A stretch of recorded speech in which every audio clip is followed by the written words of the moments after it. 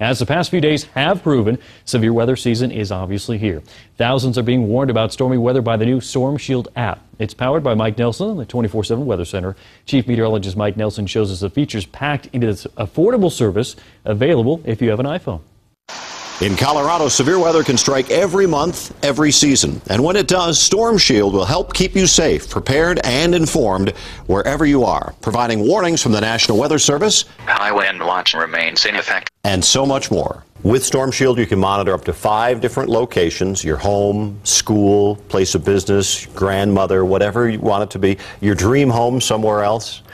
You can also monitor current radar all across the country. The Follow Me feature uses your phone's GPS to alert you to watches and warnings even when you're traveling. It's immediate, personal, and precise. Colorado has big counties. You issue a tornado warning for Weld County, you're covering an awful lot of territory. It's a tiny, maybe 1% of Weld County that's truly under that warning.